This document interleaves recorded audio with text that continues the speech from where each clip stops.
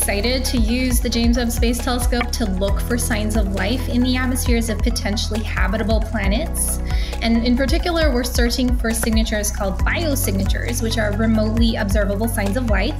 Now on Earth, some of the important biosignatures of our own planet are oxygen, which is produced by oxygenic photosynthesis, that of course we all know plants do that. There's all sorts of microbes that also do oxygenic photosynthesis, and a lot of people consider it the dominant metabolism of our planet.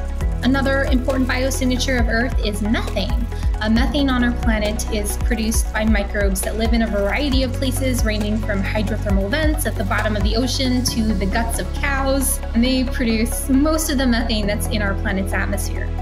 So these are important gases that we want to look for in the atmospheres of exoplanets with the James Webb Space Telescope. But you also have to really carefully interpret that gas. That is, does it make sense for life to produce that given biosignature in that given environment?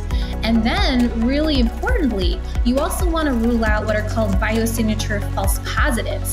Biosignature false positives are non-life ways that a planet can fool you by producing, something that looks like a biosignature, but it's not actually a biosignature because it's not produced by life. It's produced by some other process like volcanism or atmospheric chemistry or, any other process that doesn't involve life. So all of this together means this is a really exciting search, but it's going to be complicated.